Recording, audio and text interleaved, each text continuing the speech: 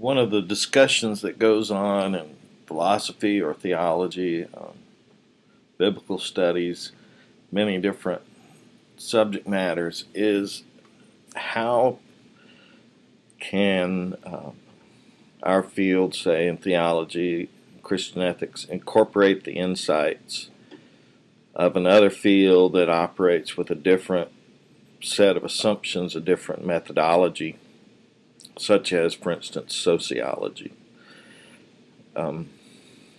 Some very powerful writing trying to explain the possibilities or the difficulties of such incorporation of ideas from other methodologies has appeared in the last couple of decades, raising many issues about how theologians might have to rework or even reconstitute the ideas that are offered to us by sociological writers.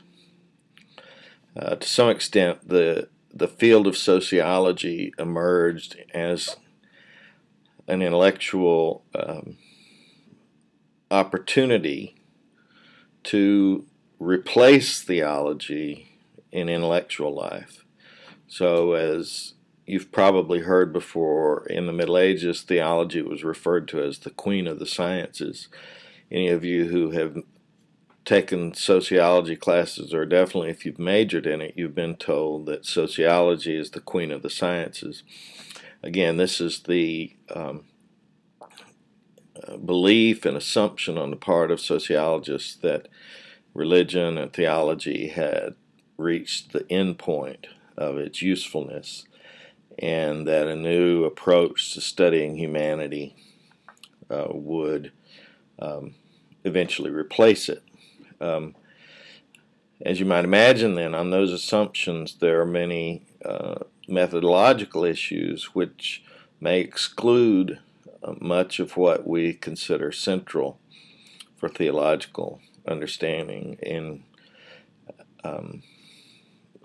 one particular critique by John Milbank has said that the work of sociology has been to push issues that are central to theology, such as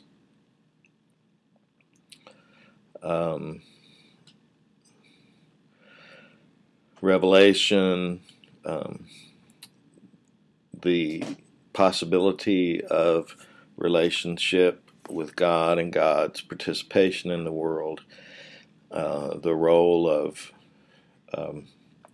the prophet as speaking a word from God, etc., pushing these to the margin as something that they are agnostic about, they don't know what to say about, with the result that such ideas simply fall out of the picture. Milbank calls this policing the sublime, that is, those things that are sort of beyond a certain capacity to observe simply have to be policed, put in place, and ignored. Consequently, theologians who are cognizant of these methodological issues have at times sought to find an alternate approach to talking about social existence, which would not exclude the place of theology, of religious life, of the church as a divinely called out institution, as not merely just one more human institution. And so McClendon is one of those theologians, and what we find in McClendon is a kind of turning to a couple of key concepts to help us think sociologically, almost an alternate sociology. It doesn't mean that he would have us ignore all that sociologists would teach us. Otherwise, if I were convinced of that, I wouldn't ask you to look to see what sociologists say in your papers.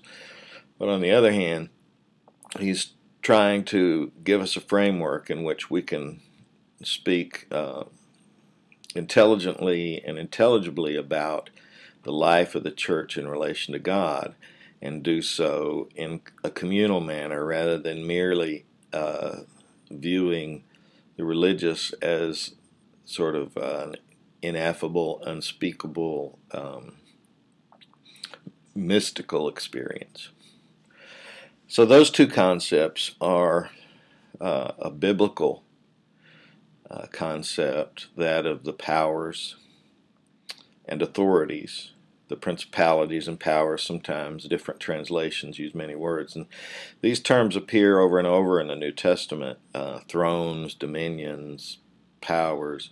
Jesus speaks of the kingdom of God, the reign of God, as we translate that into a non-gender term. And so McClendon, following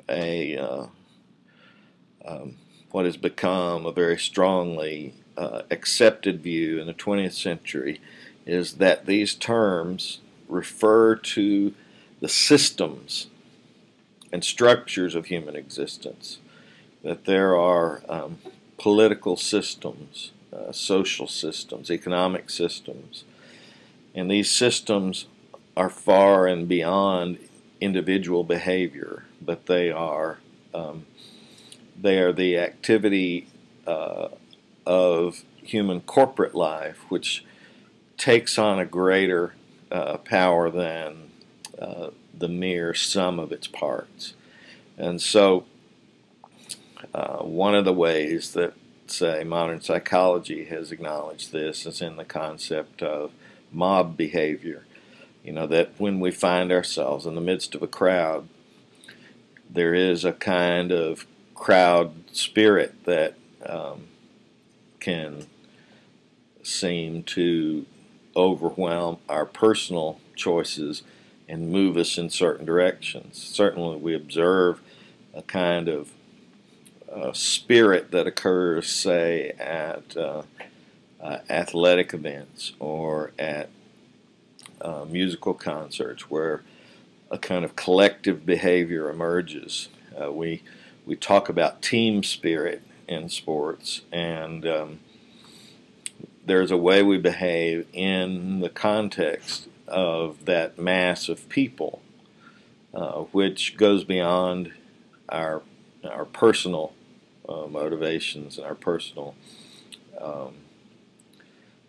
willing, etc. So that's one angle you might see to get into that. You notice that these terms in the New Testament,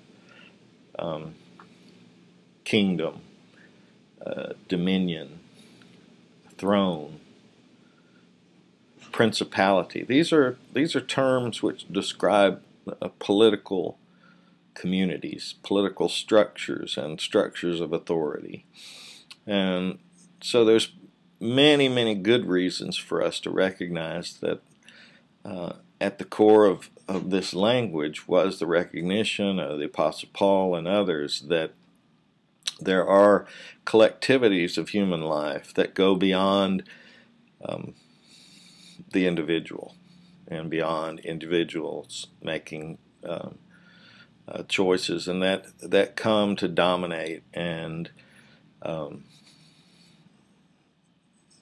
shape our lives. And so this is one of the aspects of an alternate sociology, is to recognize that these powers and dominions, these principalities and authorities are structured and system aspects of our lives. And so the economy is a system, and within the economy, there's the banking system, which also has many institutions and practices that are part of what constitutes that system. And so what we want to recognize is that when we use these terms, we're doing social analysis. We're not merely using a kind of code language for invisibility of certain beings.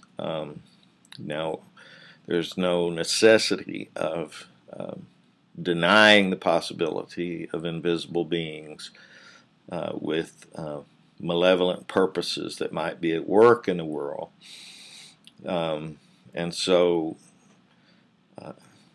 I'm not saying that it's impossible to include a concept of the demonic as we use these terms, but that their primary terminology is to describe the structuring and systems that shape human lives.